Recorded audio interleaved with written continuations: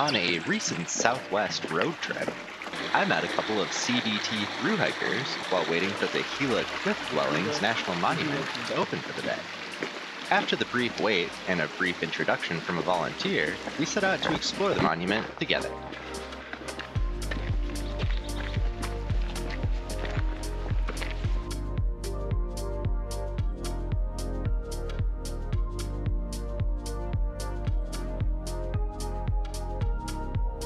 This area is remote.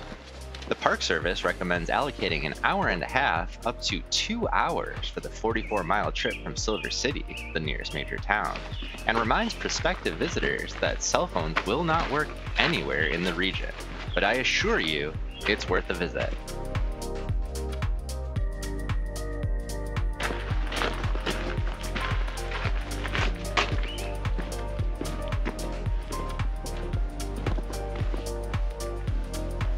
It's thought that for thousands of years, groups of nomads used these caves as temporary shelters. During the 1200s, an agricultural society made the caves home for a generation or two, building rooms, crafting pottery, and raising children. By about 1300, they had all but vanished.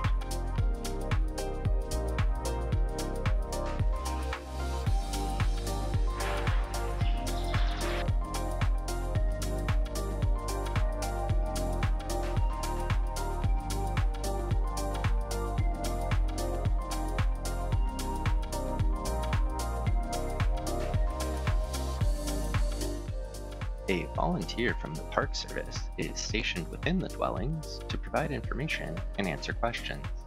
The volunteer we met was very friendly and informative.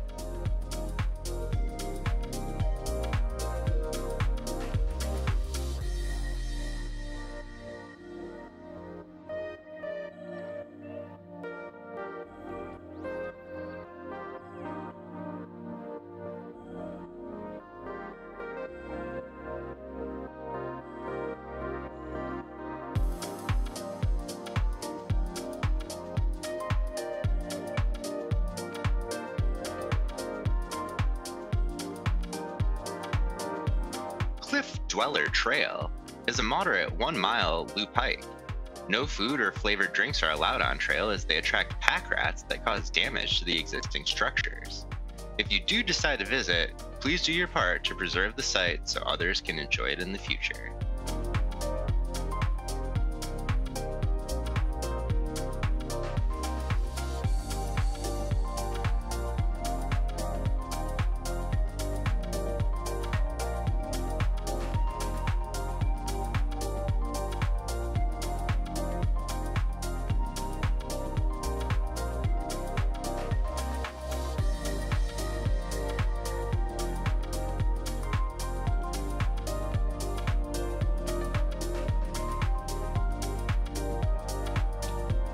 While even today we have more questions than answers about those who lived here, it's a fascinating archaeological site featuring spectacular scenery.